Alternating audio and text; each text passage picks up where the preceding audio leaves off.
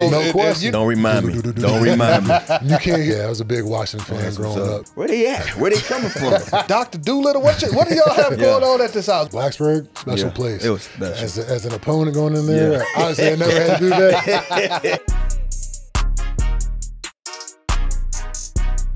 The Players Club is presented by Pepsi, the official soft drink of the Washington Commanders. Welcome into the Players Club. I'm London Fletcher, joined with Santana Moss and the tight end, TE1, I should call you, Logan Thomas. We appreciate you joining us in Players Club. Man, I appreciate being here. Coming on, buddy. Yeah, thanks for having me. Yeah, we like to talk about football. We talk about stuff off the field, just things that you're into. We try to get to know you kind of behind the mask. So we have a lot of fun in the Players Club, man. It's not your typical type of. Looking back at your childhood, what was it like growing up for you in Virginia? I loved my childhood growing up. Just living in Lynchburg where I did. I kind of got to see a lot of different things, a lot of different people. Sports was king, though, from where I'm from in Lynchburg, and it was just an honor just to be able to play everything. I played every sport known to man, so I had my hand in all of it. When you hear, you mentioned playing a lot of different sports. You played football, basketball, ran track, I'm sure. Yep. Did you play baseball as well? I played baseball up until 9th grade. When you see and hear, like, the kids specializing in sports at, shoot, in middle school, you got some kids that are only playing basketball, only playing football, only playing baseball. What goes through your mind when you hear, like, these kids are specializing in a sport that young? I don't like it. Yeah, it's great to have a specialty, but I think you can develop that later on in life. I think the crossover symmetry is what you need. For me, soccer was really big for me when I was growing up. I was young when I played, but it was big for me just developing footwork. Baseball, hand-eye coordination. Football encompasses all of that. Basketball is where you stay athletic and move around, and I think you start to develop different traits that help you in all your different sports when you do it. When did you find out that one was going to kind of trump the other? I mean, you played more than just, me growing up, I was track and football. So I think track went hand in hand with football, so it basically helped my football game. But you played odd sports. So when did you know to say, hey, I'm kind of leaning to this one other, outside the other few sports that I'm playing? Yeah, so first off, I thought I was going to play basketball. I was always taller than everybody, moved pretty fluidly, had a nice jumper. I thought basketball was my thing, but I always enjoyed football. It was just, it was a game I played in the fall, that was the game. It didn't really hit me until after my sophomore year. I was playing receiver on the varsity, had a good season, and that's when the recruiting letters started coming in. And I was getting them for football, but not for basketball, right? Wow. So it was at that point I kind of knew, 6'6" is everywhere in basketball. Like, that's the norm. You're actually short, like if you're 6'6", and then football, it's the outlier. And if you have an athletic 6'6" guy, you're going to have a chance to have a position wherever you might play. So I was just wondering, because you said receiver, that rung a bell to me. So if you played receiver in high school, where quarterback came in at? So I was always the backup, the backup quarterback, always able to throw the ball well. I was comfortable having the football in my hands. But it didn't come in until my junior year. I played in 8th grade a little bit. 9th grade, I was the backup. But my coach, Jeff Woody, he was like, we got to get the best player of the ball every snap, whether he's handing it off, whether he's running it, or whether he's throwing it. And I liked it. I like having the ball, not catching the ball 8 times a game, but having the ball 60, 70 snaps a game. You feel like you can impact in that way. So you only played 2 years of high school football as a quarterback. Correct. And you were able to parlay that into being a All-American, a USA Army All-American in 2 years. Yep. So actually it was at tight end, and I don't know how I became All-American. Really? Yeah, I went to all the camps, the Nike camps, all the summits and stuff like that, and ran receiver routes. They moved me inside at tight end a couple times, but with the frame, the speed, the hands, they always labeled me as the tight end, which isn't the worst thing in the world, but I always knew I could throw the ball too, and I was always reliant junior, senior year of high school, and then obviously at Virginia Tech to throw the football. So it was pretty natural. How many colleges recruited you as a quarterback, and were there some recruiting you only as a tight end, or someone was like, hey, we'll recruit you as an athlete? So I had a bunch of athletes. I think I had 3 or 4 teams for quarterback: Duke, Boston College, some teams out west, which weren't on my radar for real. Yeah. But a lot of schools, the main thing was tight end, or what they called back then that H-back position. Yeah, H-back, yeah. To move around and stuff like that. That was the bigger name schools, so the Florida States, Virginia Tech, Notre Dame, Oklahoma, those teams called for tight end. And then I had a couple safeties and a couple DNs. Wow. I remember watching you, man. You know, I'm a Hurricane, and I was just talking before you got on about Blacksburg and how it felt for me to be an opponent walking into that stadium, especially on a Thursday night. No question. With the fans going crazy. You played some pretty good ball as a quarterback there. And I remember watching you, and I think it was your senior year, you put a number on us. And I'm like, man, that dude right there going to be special. And then you fast forward to see what you're doing now. What was it like as a quarterback when you finally got your chance to be the guy and putting up the numbers that you put up? Did you immediately feel that, hey, I got a chance to play this on the next level? Absolutely. Always from a young kid, I knew I was going to be able to have the opportunity to play in the NFL. Like I said, the size. Yeah. But I had a good mentor in Tyrod who I kind of got to sit back and learn from him for 2 years, understand what it took to be a quarterback. He got dinged up one game. I came in, made a couple throws, and he came back in. And that's when it set in. I was like, all right, yeah, I can do this. You can do it. And then obviously I got the reins after he was gone. And so my college career took off pretty quickly there. And we ended up going to the Sugar Bowl that year. It was a blast. But Blacksburg, special place. It was special. As an opponent going in there, obviously I never had to do that. It's loud from jump to the end, man. It's always it's a cool tough place to play. Yeah. But you mentioned being loud from the beginning into the Sandman. I don't think there's a better atmosphere in college football than when they play that Into the Sandman. What was it like being in that environment and they play that Into the Sandman? Yeah, man. When we were rolling and it was a night game, so in that tunnel, so we come out the tunnel, right? In the tunnel, you can't hear any of the music. Only thing you can hear is the vibrations. So it's just like the tunnel's just... Don't remind me. Don't remind me. You can't hear anything except the vibrations. And then when you run out, then you get to see all the smoke, all the fans, and it's just, it's numbing loud. It's crazy loud. The cool thing about that I learned, becoming a junior, I was a captain. Senior, so the captains go out and you don't come out in the tunnel. So getting to watch your team run out, that was different. It's almost too, man, and I want to stay on it for a minute because as an opponent, and you know, we feel like we just bad, you know what I mean? We got our smoke, we do our thing, but you in that stadium and you don't see them, but you hear this noise. So you basically like, where they at? Where they coming from? And you just like you basically like on the sideline, like, come on now, let's play. And you know how we are as players. We all psyched out, we hyped. But this is like a show in itself. Finna watch this team come out, but you hearing the noise, you're hearing the fans, and then they just come out, and it's like, well, damn. Like, it almost takes the air out you a little bit. Like, it psych you out a little bit. Like, okay, well, we got to get together. Yeah, that's the home field advantage you want. He went to the U, so no question. You know how much swag and confidence they have. I remember watching that and being like, oh, I got to get myself back into mode because right now these dudes just took a little bit of my, out of me a little bit. It's a little bit of a show. Yeah, it is. That's the home field advantage you want. It means everything. You're a legend forever. You know what I'm saying? DC like, exactly. So I was a fan of you guys growing up, so it's nice everything come full circle.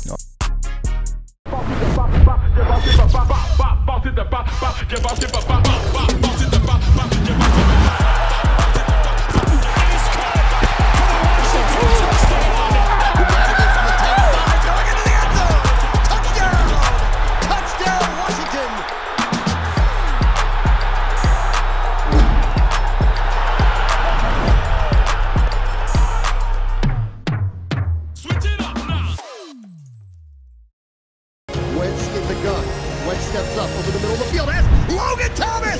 Touchdown! Touchdown, Washington! Oh, the tight end only played in 6 games last season. He has had some big opportunities in this game and in the opener to make some plays. He does right there. Touchdown.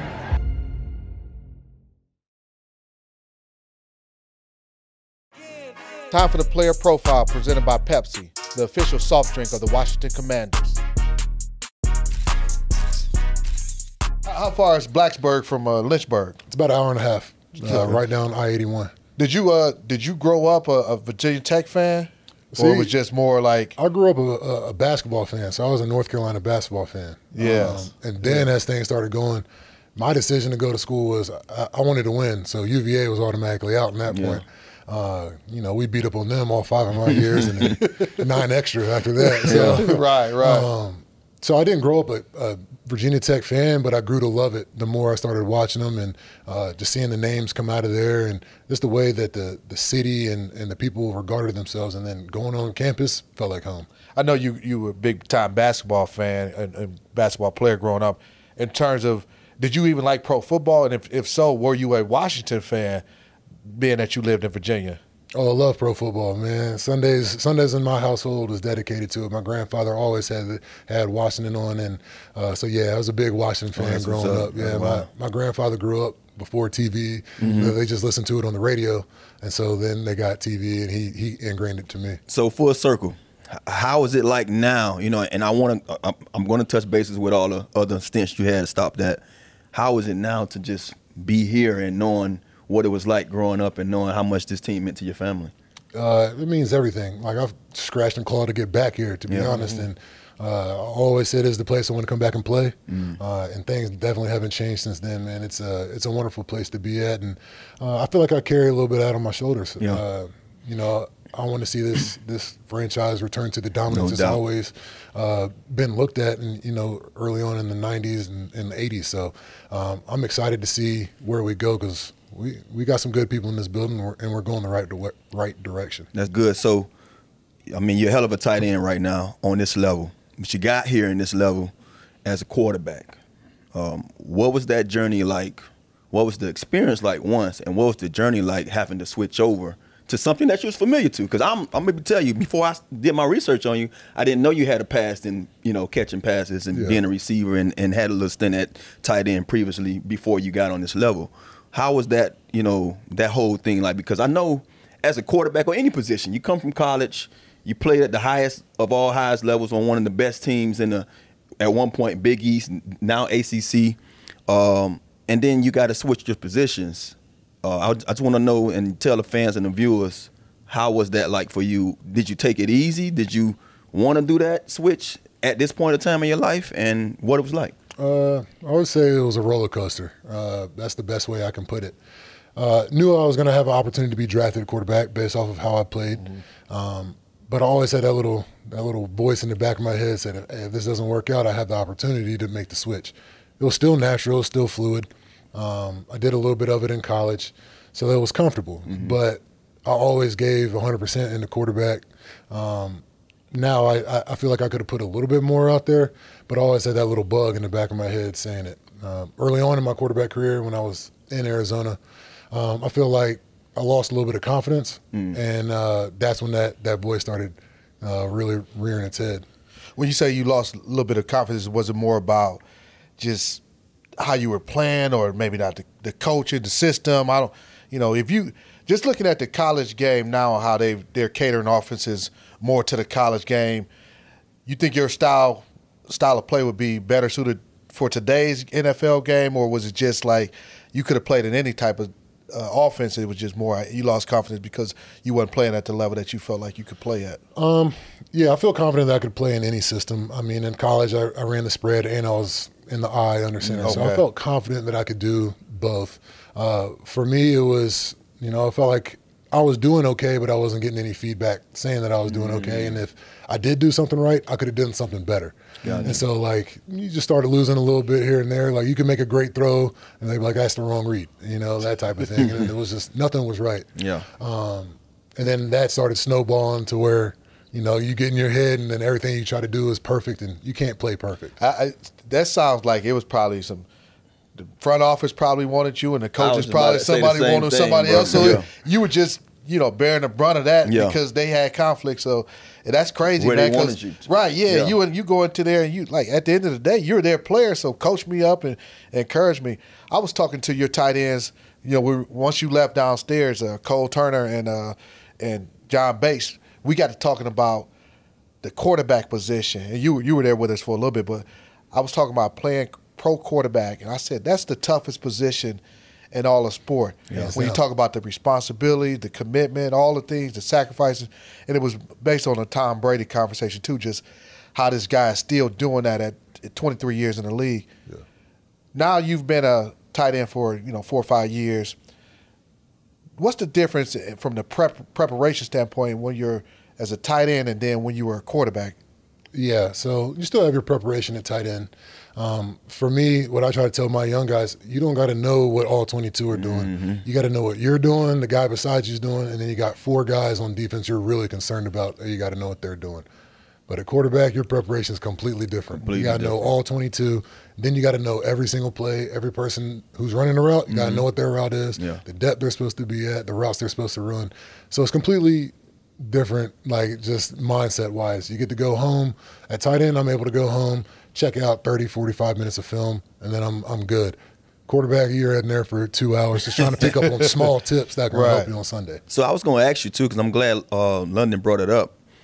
How are you seeing things as a tight end? Is it easier for you because of your history as a quarterback? Because I know most guys who played the position quarterback and has transitioned to a receiver or maybe something similar to H-back or a tight end, when I talk to them about how they see coverages, they say they basically see it as a quarterback, but they dumb it down a little bit because they don't have to know everything, but they can see what they need to know a little easier. So is that the same thing for you? For sure. And a lot of it comes when the quarterback comes to the line, he's got to make a check. I know the check's going to happen before he checks it.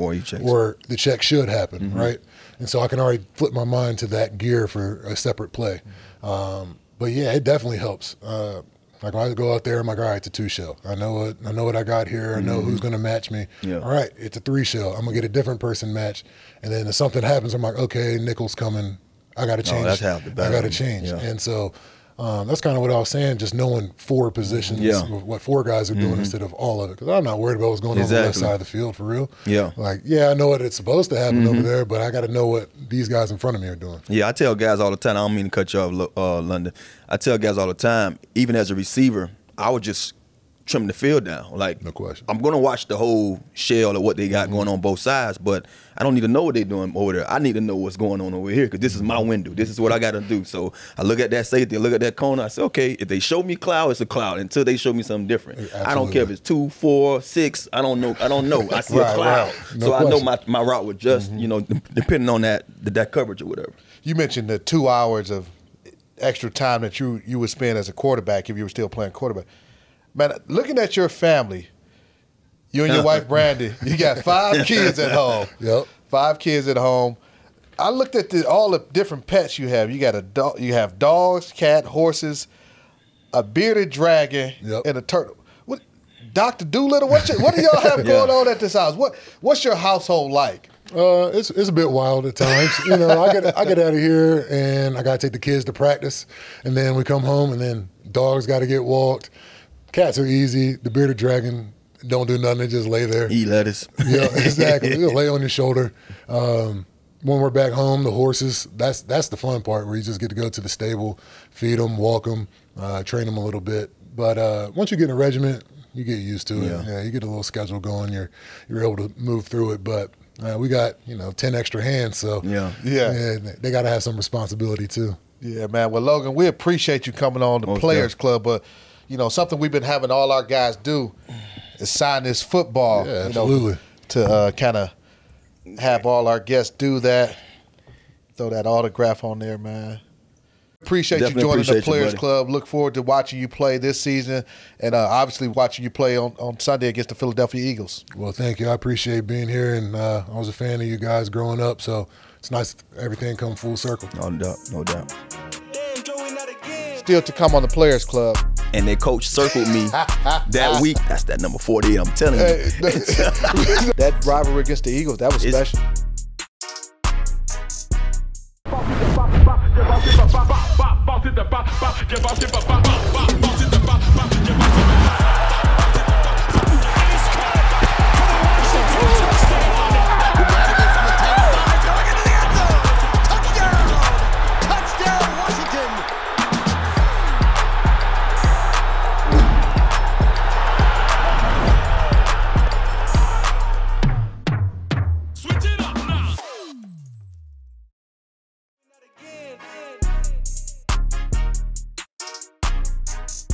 We're back on the Players Club. I'm London Fletcher, joined by Santana Moss. Tanner, we were just talking to Logan Thomas about his his time at Virginia Tech. And you mentioned your memory of when they came out to Enter the Sandman. You got any great memories about playing against Virginia Tech on that football field? Maybe doing something that just stands out in your memory? Yeah, a lot of stuff stands out when we play those guys, especially up in Blacksburg. I didn't beat them until my senior year, and it was a home game down in Miami, so that was kind of big for us. But and that was a big year all around for us. But playing up there, I remember being a young pup. You know, that's probably my most fondest memory about V-Tech in Blacksburg. It was cold as all outdoors. Yeah. I'm a true freshman. I didn't imagine myself being in this moment this early in my career, and I remember putting on the thickest arm sleeves I can put on. I had orange tights on, and me, Reggie Wayne, Darryl Jones, all us true freshmen wide receivers, we had to go out there and go toe-to-toe with these guys. And right. I mean, we as a core put on a show. I had like some deep balls. I remember it was 3rd and long a couple of times. Remember Pearson Prelude? Yeah, played here with us. Yeah, Pearson. Pearson Prelude tells me the story about me being number 48, and their coach circled me that week and say, "Man, this guy here, if he catch a pass on y'all don't know, y'all supposed to be playing here." Right. And Pearson Prelude tells me that this is a great story too. He gets here with me. He say, "Tanner, you bumped me on 3rd and long, and the coach, the team, everybody told me, oh man, you got bumped by number 48." And he said, he told the coach, "Man, he ain't what you think he is." Hey. And he said the next year I wore number 6, and he said everybody was like, "Man, you got this number 6 that's dynamite." He said, "That's that number 48. I'm telling you." People don't understand. Like us as defensive players, we see like certain numbers. You look sweet in. You see another receiver in number 48. You're like, man, let's check him off, man. Yeah, like I'm not worried about a receiver wearing number 48. Yeah. But then I see you in number 6, like, the single digit. Yeah. You talk about playing at the U, man. Y'all had some great college football teams throughout the history. Mm-hmm. Switching gears, man. Looking at, we got the Eagles coming up on the schedule. I can remember, when I first came here in this division, playing against the Philadelphia Eagles. Our first game there, this is 07, and you gonna remember this. We played them on Monday Night Football. It's like, I think it was like the 3rd game of the season. It was early in the season. We're driving into the stadium in Philadelphia, and their fans were throwing eggs at our bus, man. I was like, oh yeah, this is different. That was the first time I had been in St. Louis, I had been in Buffalo, and we had some rivals, but we never had their fans throw eggs at our bus and batteries and say some of the other choice words that they say to us coming into the stadium and obviously coming onto the field. That was my first memory of the Philadelphia Eagles and that rivalry and what it's like. I knew about the Dallas rivalry, but that rivalry against the Eagles, that was special. It's definitely different, and it doesn't get a lot of, I guess, media time when it comes to us against them. You get mostly of those Washington against Dallas more than anything. And I feel for the simple fact of us not getting as much media time when we face these guys, the Eagles, and I know we're not talking about the Giants, but those two franchises have really had their way with us, you know what I mean? Right, yeah. And so, but when getting back to the Eagles, man, it's always been one of those things. Like when I got here, I didn't know diddly about none of those rivals. Like I said, even the whole thing that happened to me that transpired in Dallas, my second game here, the whole Monday night miracle thing, to be a part of that, to know what that meant to the city, I was naive enough to not, honestly, I can say I was naive to not even know what I was doing at that moment. Like I knew to make plays, but I didn't know. You're a legend forever. You know what I'm saying? DC like exactly. That. So that means a lot to me now looking back at it. But man, them Eagles games always been tough. And whether you playing them there, playing here, it seems like they have our number. You know what I mean? It seems like they've always been, to me, no matter how many times we beaten them, it seems like they still have gotten the upper hand on us. And I don't know about you, we not playing no more, but I'm about ready for that to be done with. You know what I'm saying? So I'm hoping we can start having a different feel about when we see those guys from down 95. I know they ain't that far from us. You know what I mean? So they swept us last year. I'm sure Coach Rivera, he's emphasizing that and saying, hey, those guys got the best of us last year. Yeah. We need to pay them back. And it's the first division game. Going to Philadelphia, did you ever try to get the cheesecake is there a favorite cheesecake spot or not cheesesteak spot here in DC?